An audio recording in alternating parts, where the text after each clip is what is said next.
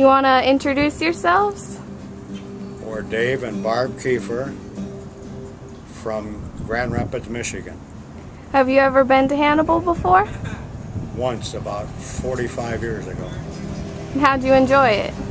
Just drove through. Just drove through? Yeah, I just never stopped, just drove through. What about this time? Have you learned a little bit more this time? Well, what was interesting, we took the trolley tour.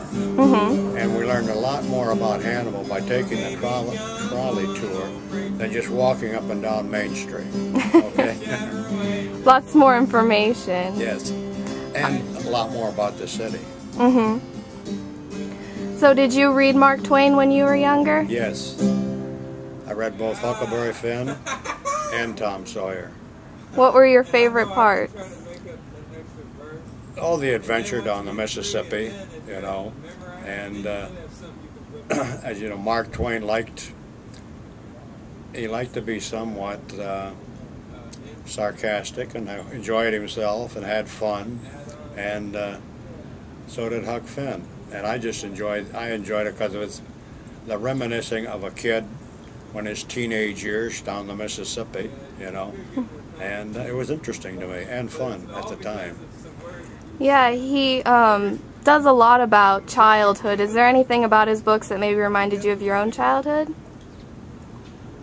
Well, yeah, because I always kind of liked to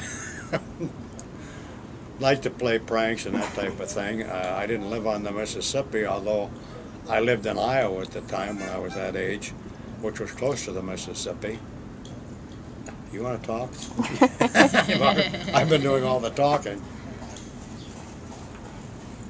What was your favorite Mark Twain?